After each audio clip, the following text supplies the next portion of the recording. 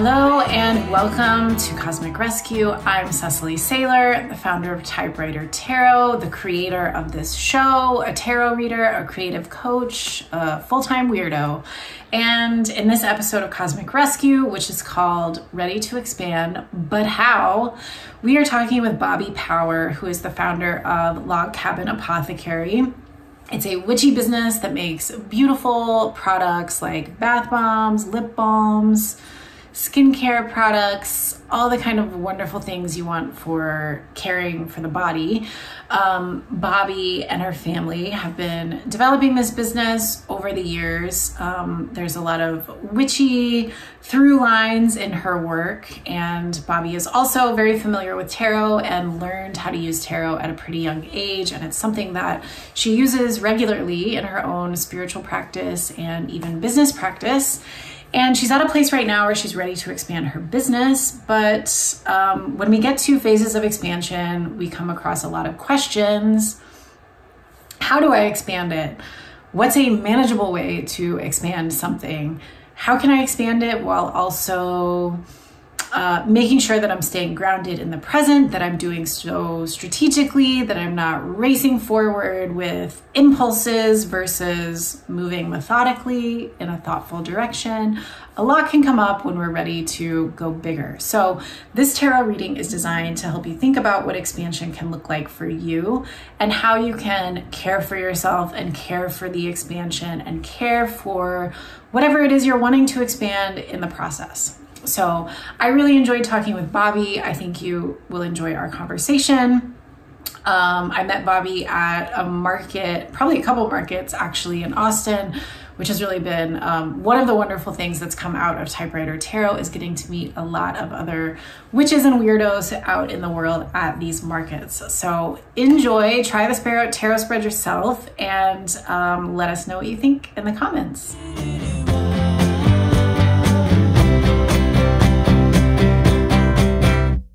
Hi, Bobbie. Welcome to the show. It is so nice to have you on Cosmic Rescue today. How are you? I'm doing great. Thank you. Good. I'm excited to talk with you. And you are the owner of Log Cabin Apothecary. You are an eclectic witch, an alchemist, a plant worker, and then an entrepreneur who's been in business for almost 4 years now. And just to start off, before we dive into your creative dilemma, start off by telling us a little bit about the work that you do and how you came to do this work. Okay. Log Cabin Apothecary is my product line. It started out as a hemp and CBD topical line that I began because my clients, I was a body worker specializing in chronic pain for 11 years. And it led me to work with the disabled and then eventually work with death and dying. And so I wanted to make something for my clients that I couldn't physically go and be with them every week. It got to the point where I couldn't do that. I was traveling a lot, probably too much. And I said, okay, maybe I can make something that will work within the bounds of our restrictions, especially in Texas. Texas is where I worked, and I thought, with the Farm Bill, when it passed in 2018, I said, hey, we're here now. I had been, dabbling in a lot of herbal work before, but I said, all right, this is something that we can do. So I made a bath bomb, and I didn't realize what I was jumping into, because bath bombs are extremely complex, and they require really, really special conditions, and especially if they're handmade and hand pressed. And then I decided to have them be inspired by our home in East Texas. I'm in Austin now, but we still do work there. And when I say we, I mean my mother and I, and Miss Deborah, who is a very, very close family friend.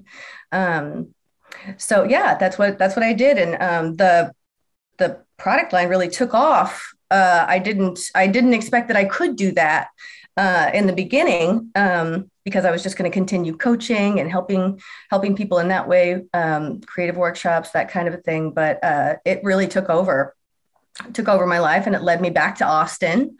And yeah, it's just been a whirlwind. And so I'm in year 3.5 of Log Cabin Apothecary, and it has blossomed into lots and lots of different things.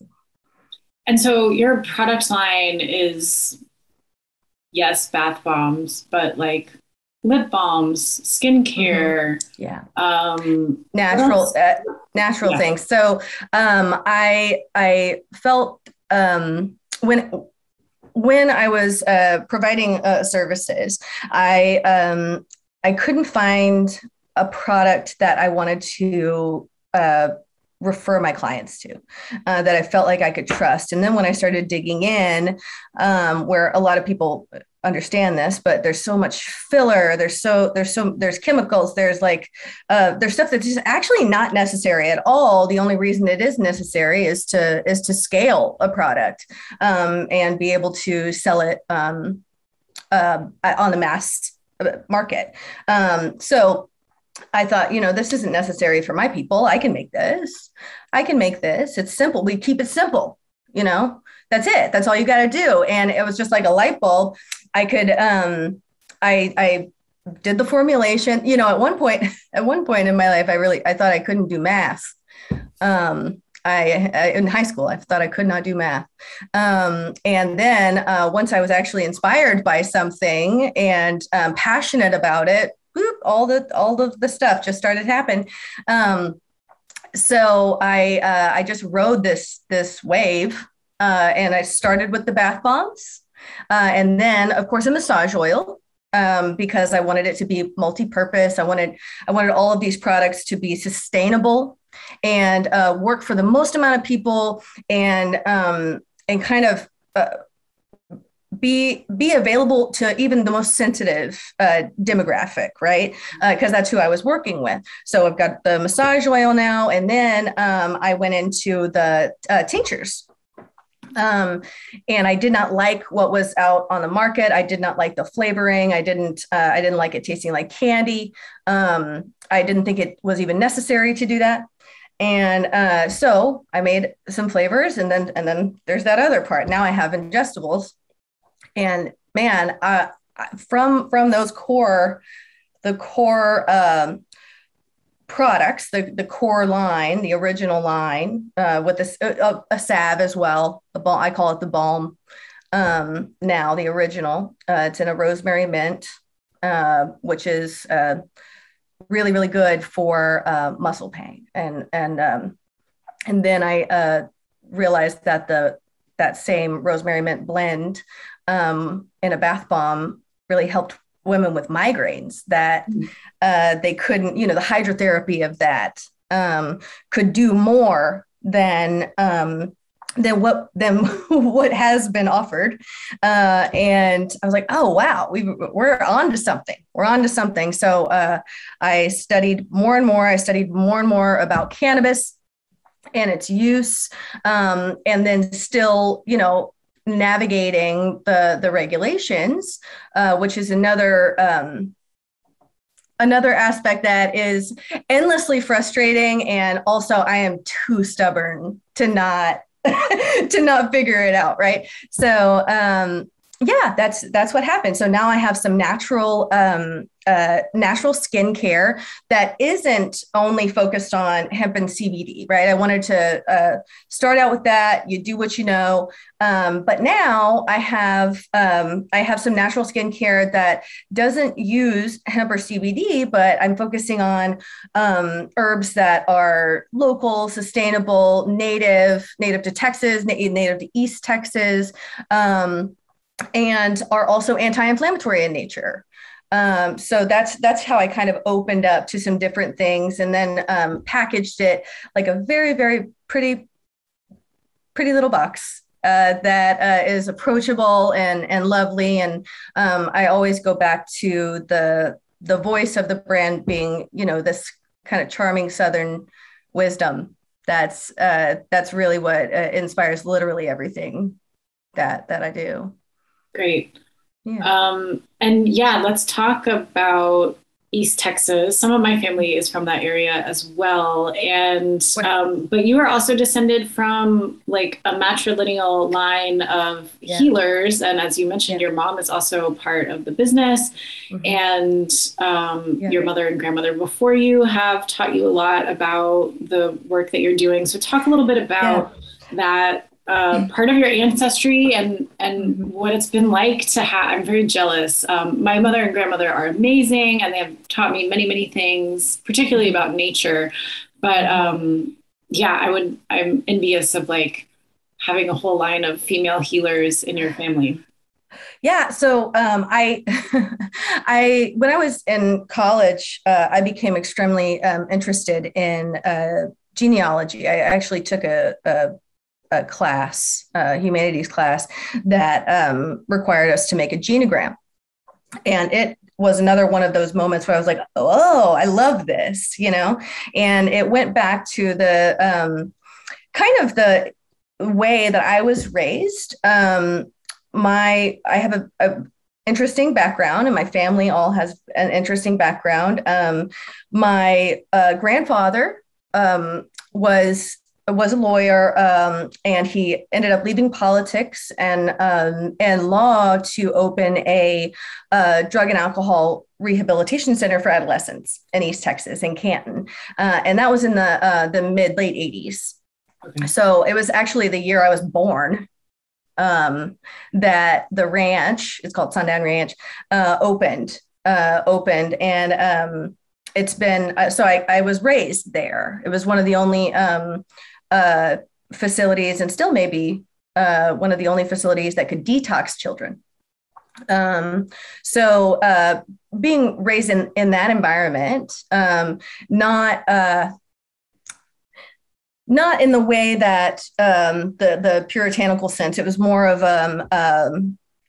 a sense of helping, helping and understanding, and being very focused on mental health care. My mother is the art therapist there. So that was her position, and I eventually ended up helping, and then creating a program within it, focused on mindfulness. So that's a very, very core aspect of my background. Now it goes further back than that, because my grandmother, this is all on my maternal side. My grandmother's mother and father they owned a pharmacy in East Texas, in Lufkin, actually. And my grandfather, his name was Jeff. He passed kind of early, but my grandmother's name was Flossie. That's whose scarf I have right here that I wrap my cards in. She took over, and this was in the early 50s, as a woman in East Texas, compounding and running a business, but also, helping people. Now, her mother, her name was Lula Maud. She was an herbalist. I have this amazing video of my grandmother, Rebecca, talking about her grandmother and how she was a very stern woman, and she would make salves and out of nettle. She would, you have to dig up the root of the bull nettle in East Texas, and then you fry it like with bacon drippings, like potatoes. You slice it up real thin, and then you make a salve from it. And I don't know. It's not that they pushed herbalism and healing on me. It was just something that happened. And it's interesting, and I think relevant now, that when she was talking about that was during the Spanish flu. And she would make her salves and ointments and put them in a basket, and because people were dying, and she would go and this is actually in Athens, an Athens area, East Texas, and deliver, and people would come to the door and buy it. So yeah, that's now we don't know much before. But before Lula, it's really tough when you get back looking at your ancestry, especially maternal lines, because sometimes there's just not records. But I'm lucky enough to know that far back. Yeah. So I get the lineages. Lula was an herbalist in the pastures and in the woods and stuff, and then and her daughter ended up running a pharmacy before she really could have. And in that time, and her daughter opened a hospital for children that are struggling, and my mother worked there, and we were blessed with my brother Blake, who had a rare form of muscular dystrophy, who was diagnosed at age 5. Now he was 11 years younger than me, so he was more like a baby, And we were able, and that is a terminal illness. So Western medicine didn't really have anything for us, which wasn't something that we could accept. And we never did. And, his time here, he was here until he was 18 years old.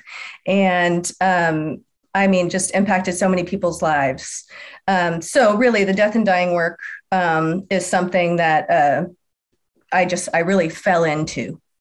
And also going to massage school and trying to figure out how to ease pain naturally, and then ending up moving into topicals and herbs and things like that. But, being creative, just doing the things that you have. I think it's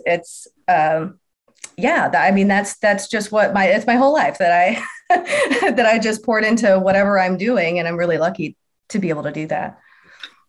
Yeah. Thank you for sharing all of that. And it makes me want to ask as well, because this is a show for creative people. And I think a lot of us think about creativity as like visual art, music, dance, writing. Right. Sometimes people forget writing actually, but right. There are so many outlets for our creativity, and they're not just like the arts as we sort of categorically lump them together. And so I'd love for you to talk about like how you feel like your work or healing work in general is a vessel for your creativity. Like, what is it like for you when you're feeling a creative urge to make something and it isn't necessarily like an artistic expression, but it is a creation and it has an intention. Right. Yeah. How do you associate what you do with creativity, and what is that like? Well, of course, I said that I was raised by an expressive arts therapist, right? So in that world, everything is art. Everything is, and the main thing I think that I was raised with, the idea is that this is how you work through things. Like this is how you grow. This is how you're having an issue. Write about it. Do some stream of consciousness writing. There's your creativity. You're putting it. You're getting it out of your body, whatever that may be. And I mean, I did go to art school. It was I thought that's what I wanted to do. Right. I wanted to be an artist, whatever that is. And I went to art school in Florence, Italy, which was so. It was so not the right place for me. Oh, really? No, there's so many rules. So many rules. I remember getting into an argument with my professor who was she was my mixed media professor. And I had come from doing this like found art stuff and making sculptures out of, fan blades and stuff like that. And I remember her telling me, she was like, well, no, that's not art. It's not art. That's a craft. And I was like, no, I disagree. I disagree, respectfully disagree. And she was like, no, I am the authority on this. And I say, because I have an education and because I live in this city and because this is what I do and this is what I know and this is the way that it's always been, that's not art. And I was like, yeah, no, I'm never going to believe that. I'm never going to believe that. It's, yeah, so it's a very core challenge, I think, for me to push myself to look at things in the way that is this me being creative? How am I being creative? And I mean, this is the feminine urge, right? Like to create and whatever that is. So, I mean, really putting your energy into a thing or an idea, or I mean, even a feeling, and then expressing it, the act of expressing it is my definition of art, I think. And that is being creative. So I feel like I'm creative every day, in some way. Yeah. And do you feel, I feel like once you're at that place, you can almost get the sense that like your life is a creative act. Like not everything you're doing every day, every moment feels, oh, so creative and like vibrant. But generally speaking, you start to kind of like orient toward your life as like a creative process. Like what is the person I'm creating? Or, who are the children that I'm raising and how, or like, what are the plants I'm working with and what are they telling me and what wants to be created from them? But really finding like so many or endless outlets where your creativity can flow. I mean, right. I mean, life is that. Yeah. Like, I mean, getting up every day is that, then if you make it that, but I do think that there's a mindset that can push people forward, especially in hard times, because creation is not easy at all. Life's not easy. There are struggles. And I think right now, especially where I'm at right now in my spiritual journey, my spiritual education, my physical body, like my physical place in the world, and even in capitalism, it's something that you can choose to do. And it doesn't mean that it's going to be easy. And it doesn't mean that it's going to be fun at all. I mean, that's what writers write about, right? Yeah. The good one is the struggle of creation. It's not necessarily having a pretty picture. Yeah. Yeah. We're going to move soon to the reading that we're doing for you today. First, let's see, what do I want to ask you first?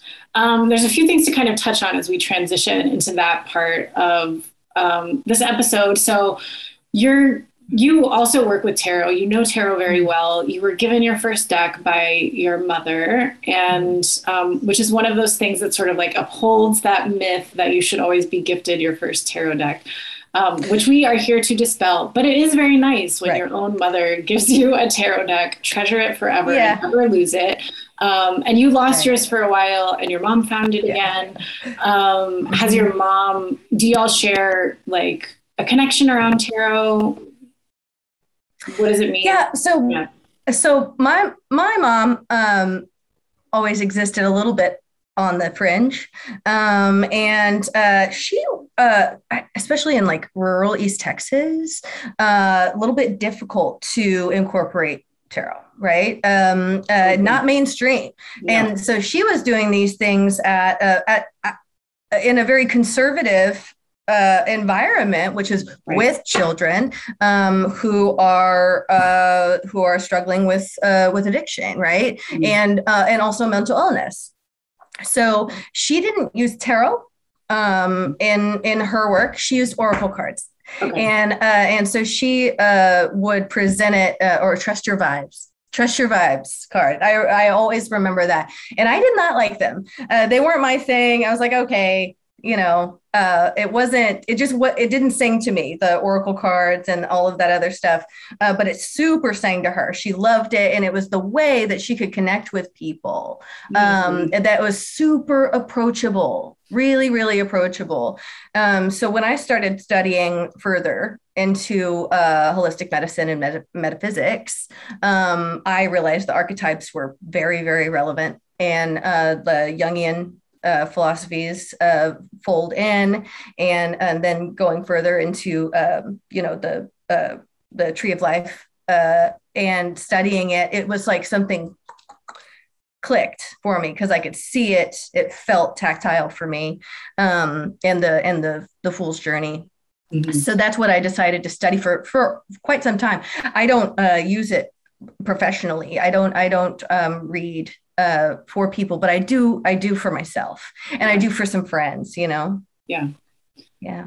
And today we will be using tarot to explore this part of your creative journey. And you are looking to, and already beginning to, expand your business even further.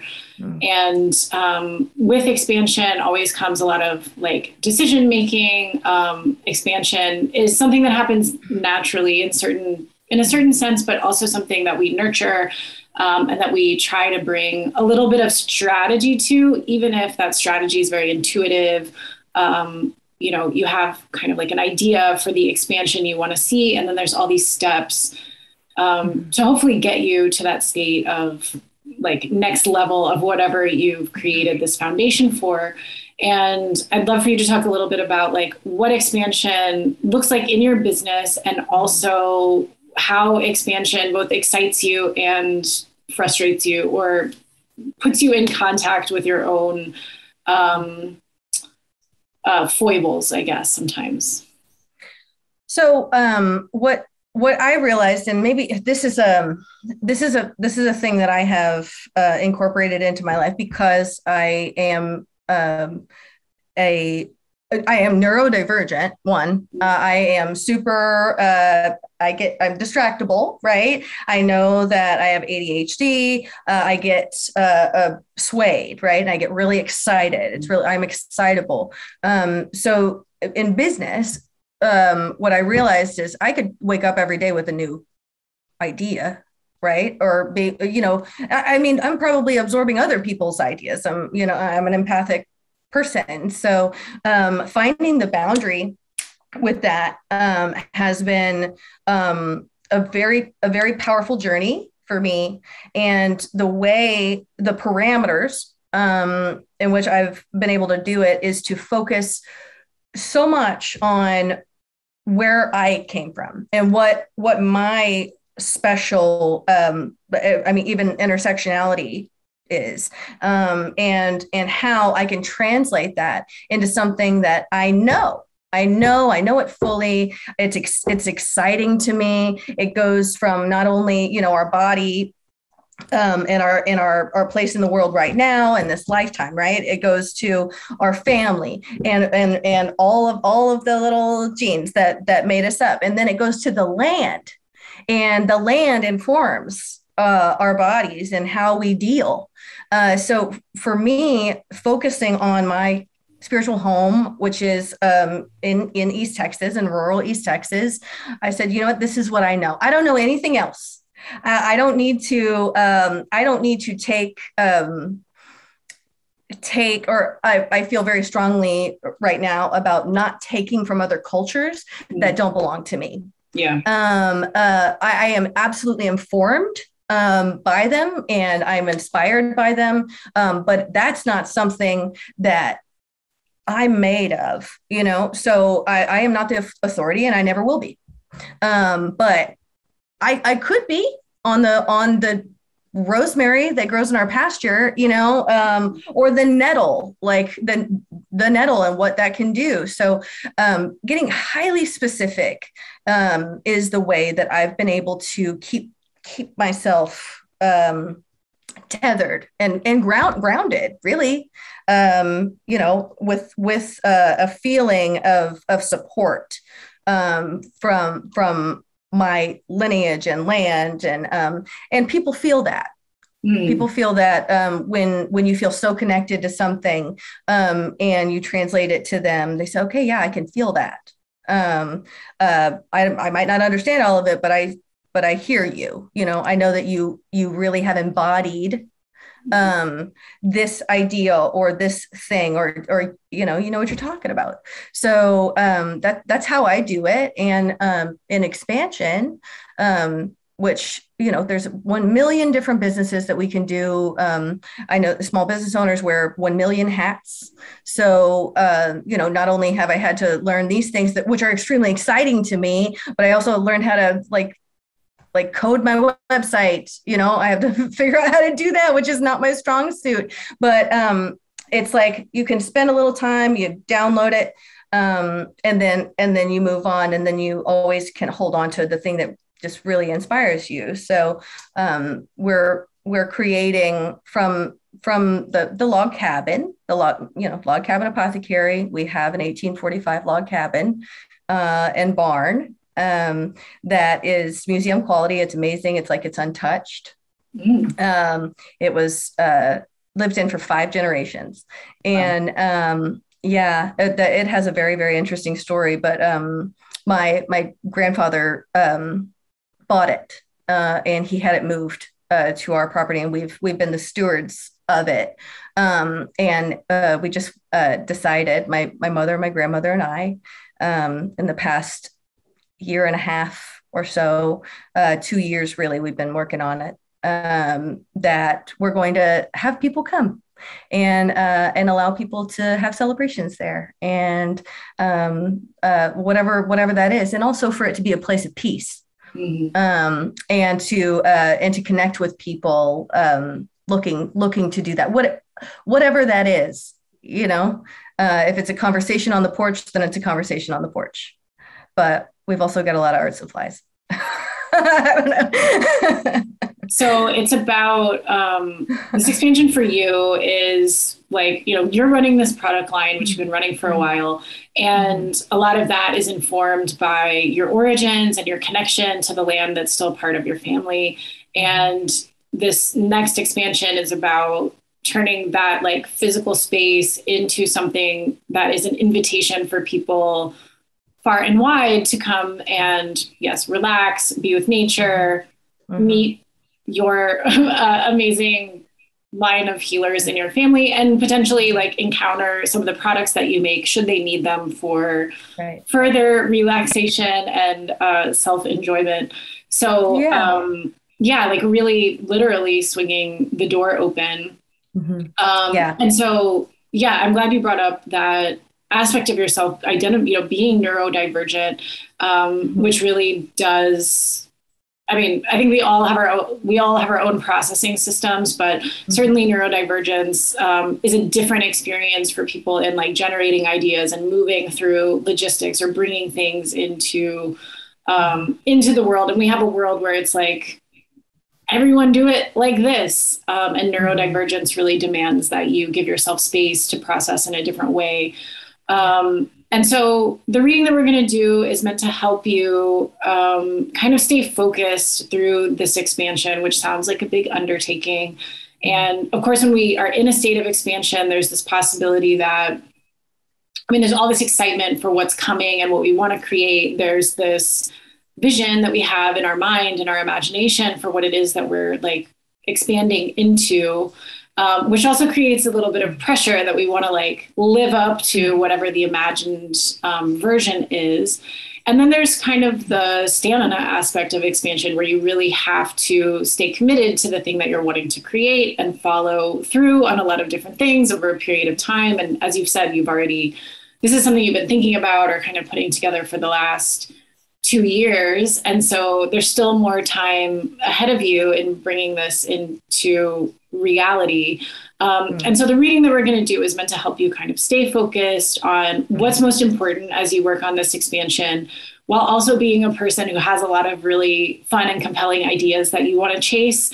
So kind of making sure that your time and your energy is directed toward the projects that you really want to be focused on and not scattered too far and wide, so that you're not really moving the big thing forward in the way that you want to.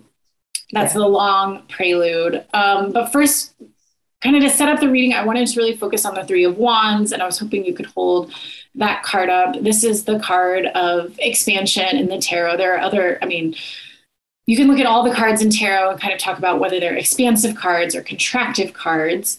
And this one specifically really points to like, it is a time of expansion. And so, in that card, you see a figure facing away from the viewer. They are looking out over a cliff into this sea, and down in the water, there are some boats. The figure is standing between, like, framed by two wands with a third there in the middle, this like red cloak, and a green cloak as well, which I kind of associate with life force, the red and green, kind of like a heartfelt passion, or you can get really literal with that and connect it with money. But the story here is that this figure is like maybe created a shipping business. Like they move goods back and forth between places that they need to go. And here they are looking out over their little shipping empire and thinking like, how do I make this bigger? What can I do next? Because the card before the Three of Wands actually looks quite similar, a figure framed between two wands who's focused on this, like who's holding the world and really starting to focus on what it is they want to create. And so by the time you get to the Three of Wands, that thing has been created, it's happening. The person is watching it unfold in front of his eyes. And the question is like, where do I go from here and how do I level up? So for this reading, we just want you to keep that card out in front of you as kind of like a guide or an anchor. And I should ask you too, like, what do you want to say about the Three of Wands that I have not said yet?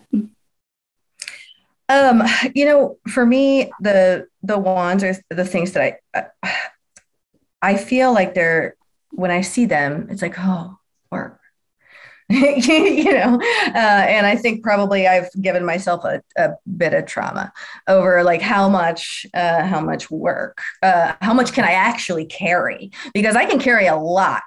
I'm strong, I'm physically strong and I can carry a lot mentally and emotionally and spiritually. Right.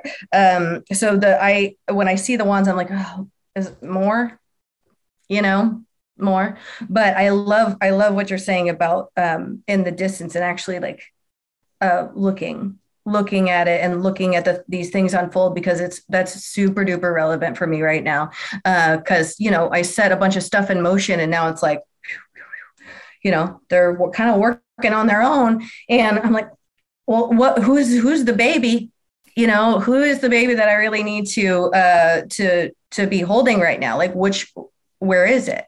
And is it me and not businesses? I don't know. So yeah, I guess that's what, I like that. I like too, the red, but, and then the green, because it does matter.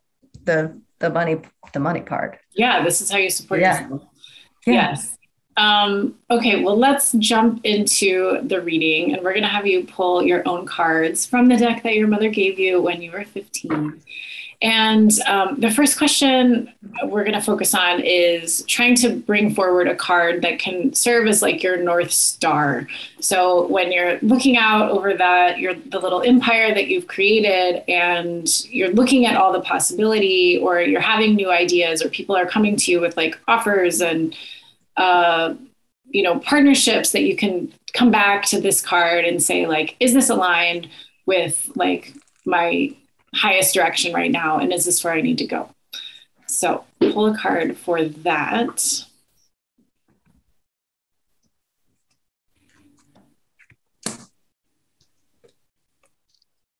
I love it. Another three, the Three of Cups. Yes. One that doesn't remind you of work quite as much, probably.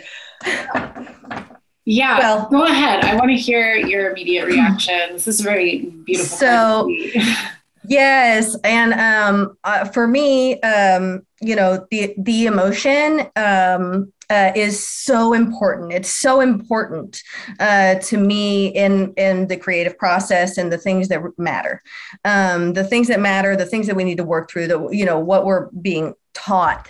And especially I think about my guides and the things that I have asked them, to remove, and the things that I've asked them to just make easier, please.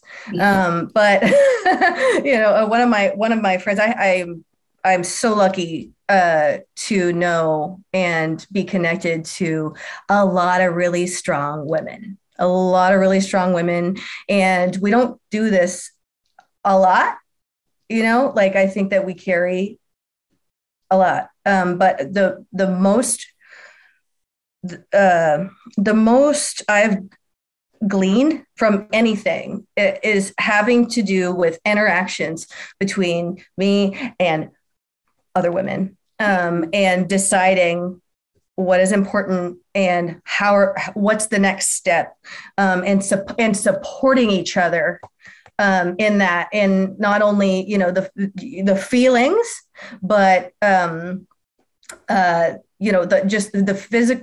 physical supporting of each other and being present together, especially when every one of us is a small business owner and an entrepreneur, and we all want to do things, but it's impossible to do it alone. We don't have to carry it alone, and there's groups out there for support, and I have been so lucky to know so many wonderful women that had helped me all the time along the way.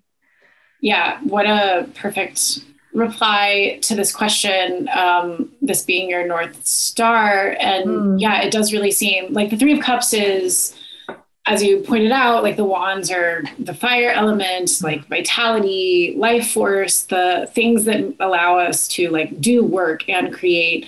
And the cups, of course, are about the emotions, and they're associated with water. And so seeing those three women lifting their cups and like twirling together and celebrating, there's also like a harvest gathered around them, actual plants bearing fruit and vegetables.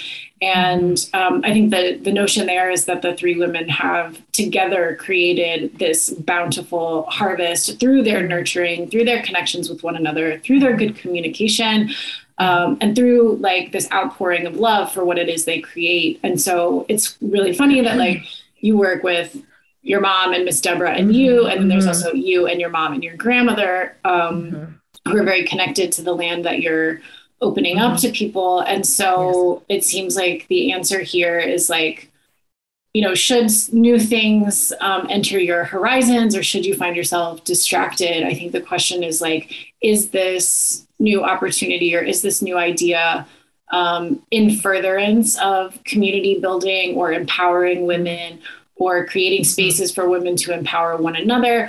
Or is it also aligned with like the vision and the mission that it seems you and your mom and your grandmother and Miss Deborah have also kind of aligned around?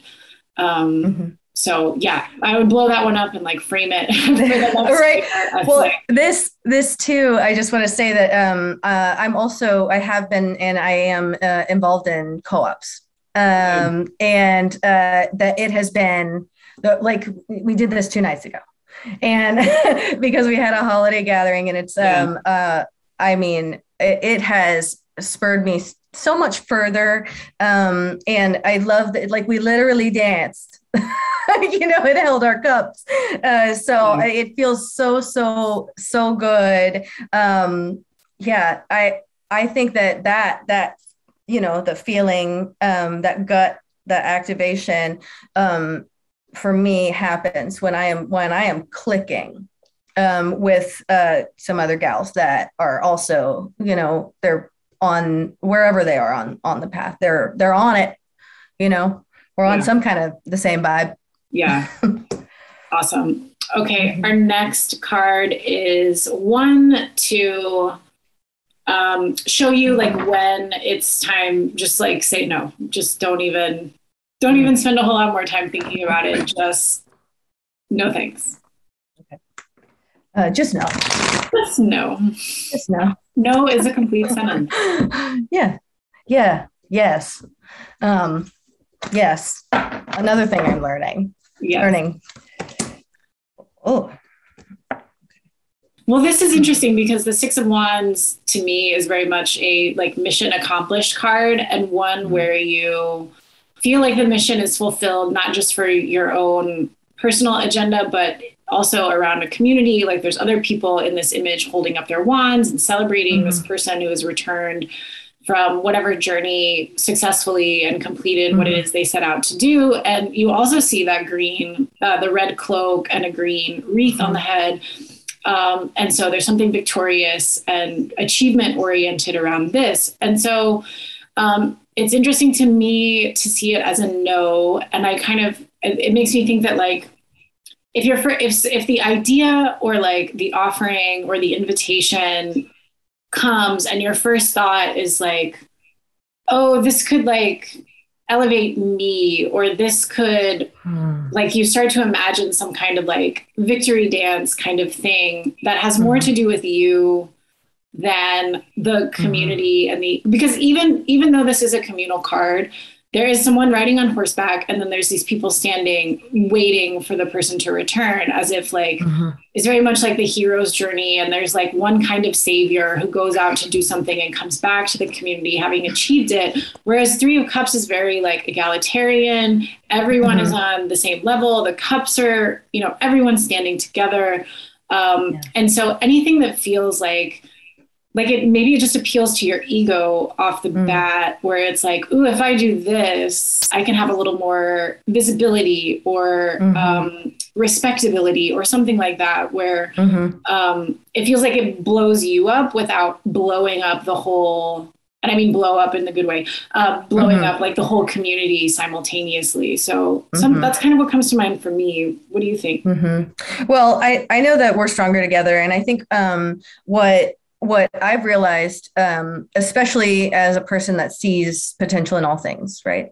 And also as a codependent person that just wants to help, it's a lot easier for me to spend my energy and my time saying, oh, I know what you got to do. This is what you got to do. You got to do this. And then look what's going to happen for you. I love to gas people up. It's my favorite thing. I love it. But I'm realizing right now that, from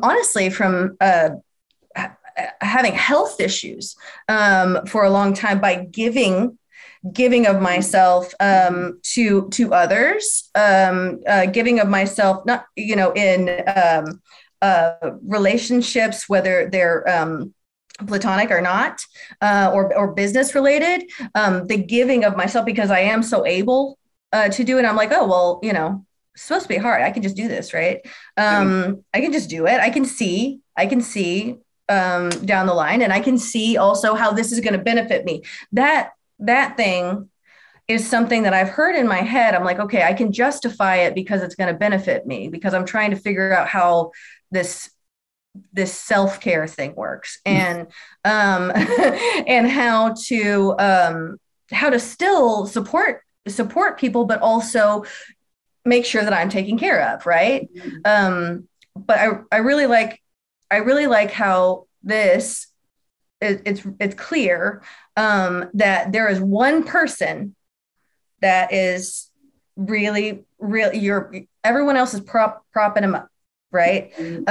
So I think for me, that no is to see, is it an even playing field, or is it giving to someone else so they can achieve their goals and dreams, rather so than maybe a community as a whole, or a group as a whole. I can see that.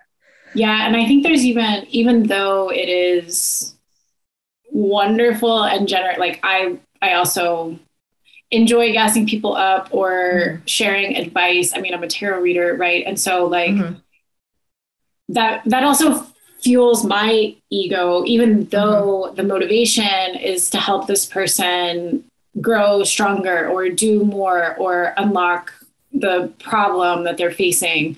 There's something gratifying personally for having like a little bit of like a savior element to it. And so it seems in this reading, the two things are like, focus on creating the community where people can show up and help each other. And it's all this like beautiful exchange across the network versus getting into situations where you're either like one-on-one helping people or like giving to this. Of course, it's great to give to communities, but your project right now is to create more of the community that you're already building so that more people can be can locate themselves there and be, Right. be uplifted by that. Mm-hmm. Okay. Yeah. Cool. I think that too, the ego thing too, with that. So I love what you said about how it's going to be, it bolsters my ego too.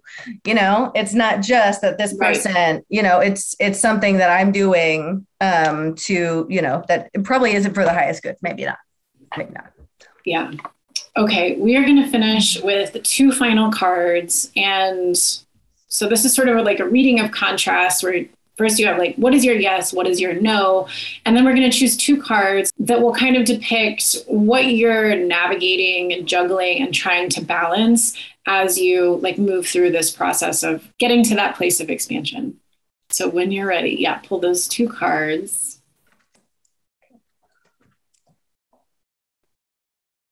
Oh, interesting. Huh. Death and the 4 of Wands. Yeah. Go ahead. Sure do have a lot of wands. You have the 3 of Wands and now you have the 4. But yes, please carry on. Well, death card has been a very, very prevalent concept in my life. It is something that I am now to the point where I celebrate in my personal spiritual journey, considering like creative shamanism and that sort of a thing, and naturally just being a death doula. One thing that I got recently, I had a reading, an Akashic reading that I was asking this question. I was like, what is death to me? Why is this? What is this grief and loss? Like, why is this so prevalent? Why does it also make me happy to help people with this? The guidance that I got back was to continue to search and focus on ego death, but also the art of dying daily, dying daily to what your expectations are and what you're holding on to that's maybe informed by trauma, and even the expectation of what you deserve. Mm-hmm. So that's something that is a big. I've got my skull ring. This is something that's prevalent in my day to day, and something that love the death card. That's great. Now, this is the wedding card. So, we're literally opening a wedding venue. That's what we're doing. but at the same time, how much fun. So, our venue, our retreat center, I feel extremely strongly. Yes, we are holding gatherings. We're going to do small, intimate gatherings. We're going to do that. But we're going to celebrate people and have memorials and have sacred space in the woods. And it's a place of reflection. In my life, I've been able to plan some funerals, and it has been some of the greatest experiences of my life. Of course, it's hard, right? But that celebration, like these are staying. There's celebrations and new life, ending of chapters, whatever. This is like, it feels very balanced. I love that combination. Tarot, you've done it again. And especially I love what you said about like ego death, which for anyone who hasn't like heard that term yet, it's where, I hope I can sort of say this well, but like where you allow some part of your constructed self to die. And it's no longer in charge. It's no longer feeding you the stories that keep you safe. Like, obviously, as we go through life, as we're growing up, as we're living in certain families, as we're getting to understand like how this world works, we manufacture ourselves, and like parts of ourselves are constructed to protect us, to defend us, to keep us safe, to like make it through situations without with minimal harm, I guess. But as we get older, those constructs, those parts of ourself that we have constructed are not necessarily empowering us, or we're in new situations where those protections aren't necessary. And so we have to like, allowing that to die is tremendously transformative. And the death card, of course, is about transformation and transmutation. And so I'm glad you brought that up for one thing. And then I also wanted to note that as you continue to expand, as anyone's life journey like keeps going, and if we continue to sort of aspire to see what all we have inside of us, or what all we can do in connection with spirit, we're asked to change, and to change a lot. And change is scary as shit. And it means that we have to let something die, like some older version of ourselves. And that doesn't mean that you like forget who you were or that you're unrecognizable. But these things that were really fixtures in your life have to be like buried and put in the ground so that you can keep growing. And I think that's a lot of reason why people don't keep growing, or they don't really want to, or they don't really put a lot of effort into it, is because the change that comes with it is really scary. And so that card seems to, yes, acknowledge the work that you do around death and making it a positive experience, making it a meaningful, beautiful, spiritual experience, which is another problem we have in this society. And also, you know, creating more comfort around the fact that like, this is a life cycle, and death is part of that. It's like built into the whole thing. And so why not honor it in the same way that we honor birth? And then I love seeing it with that Four of Wands card, because that really is like how we give meaning to our lives in the face of our own mortality. It's like we celebrate there are baby showers, there are graduations, there's family reunions, there's retirement parties, there's like engagement parties. And all of these unfortunately are really like connected to a kind of like capitalist, heteronormative, linear journey in life, but we can celebrate whatever the fuck we want.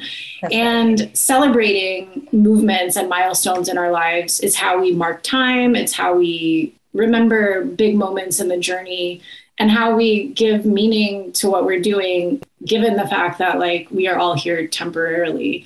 So these are just like beautiful, beautiful bookends to the work that you're doing. And it seems like you can wake up every day and sort of like someday. And, you know, I was like thinking recently about what it means to like live closer to nature and live closer to the wilderness. And, you know, a lot of people want that because it's like, I want to see the animals and like all of the life that is part of nature. But when you do that, you also place yourself in proximity to death, and you will see animals that are injured and dying every day, rotting trees, and like all of this is in motion. And so danger. Yeah.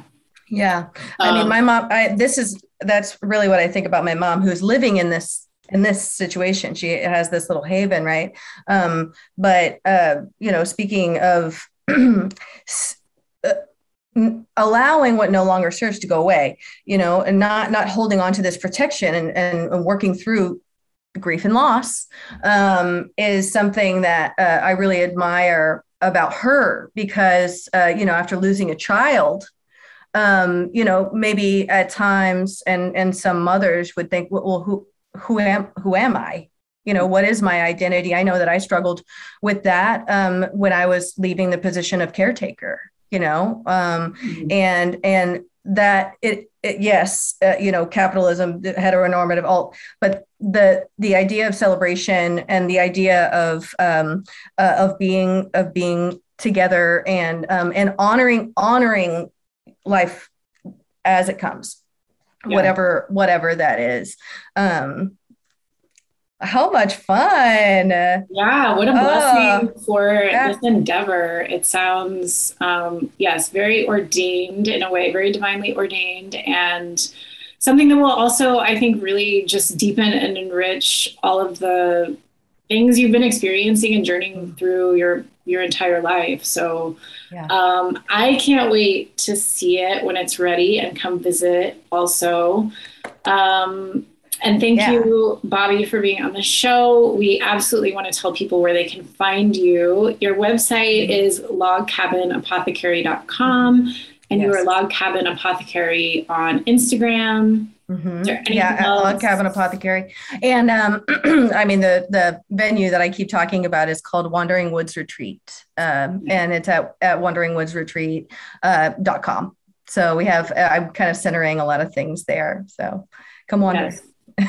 Beautiful. Well, we are wishing you the very best of luck, and really appreciate you again sharing what you're going through, where you're headed, and a lot of your story, which is really, really fascinating and beautiful. So thank you so much for the work you're doing, and we'll talk to you soon. Okay, thank you so much. Thank you for watching. We are always glad to have you here on Cosmic Rescue.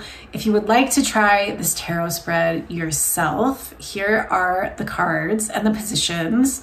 Card 1 is a card that can serve as your North Star through this expansive process. Card 2 is a card to show you when to say no and how to protect your energy so you don't get spread too thin. And then cards 3 and 4 are 2 cards that depict what it is you're trying to balance as you move through expansion. So you want to look at those in contrast. What are the things you're trying to balance here? And how can you keep that in mind as you carry things forward? So go ahead and give the tarot spread a try. We'd love for you to use it and learn from it. Let us know if you have any questions. You can always email us at typewritertarot@gmail.com. Put your questions in the comments. We'll be happy to help you. I'm happy to help you. And we want to help you in other ways. So first, I want to tell you that I now offer one-on-one creative coaching, which is meant to help creative spirits come to their creative practice from a place of joy, excitement, passion, exuberance, and freedom, rather than coming to your creative work with feelings of doubt, self-loathing, uncertainty, all the kind of stuff that can make it really difficult to create. So I have a lot of practices and insights and tarot that can help creative spirits shift their orientation toward creativity and really examine some of the things that we've internalized and inherited around what it means to create, all the stuff that's not really helping us, but nevertheless shows up in our minds. We also have a membership program where you weekly receive rituals, practices, writing prompts, all kinds of things to really help you continue building an exciting creative life.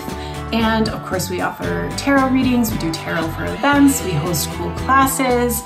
We have weekly emails that share spreads and writing prompts just for everyone in the community. So get to know us, get closer. We'd love to be friends. And thank you for watching.